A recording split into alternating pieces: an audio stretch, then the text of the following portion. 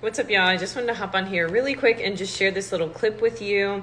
I just wanted to let you know, especially if you're just starting your macro journey, that there is a difference between weighing your food in grams versus the macrograms that you are getting out of your food.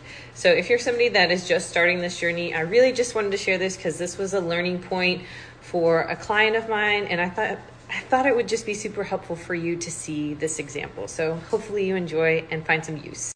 Okay, really quick, you're gonna be under eating if you are literally just weighing the grams on your scale. So the grass-fed is a good example. We have the serving size of 1 gram, number of servings, 53.3 grams. That's what you're weighing, but our goal is that we need 53.3 grams of protein. So if you look at your protein number in the meal. So that means we need to increase our protein. We need to do 10 times 5 to get about 54 grams. So what that means is we're going to do the 53.3 times 5 as well.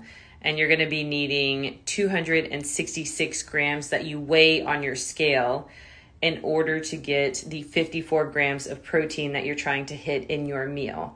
This also helps with your fat grams too. So this will be added to your fat grams. And now this is a better portion. This is 399 calories of meat and protein that you need for your calories and macros.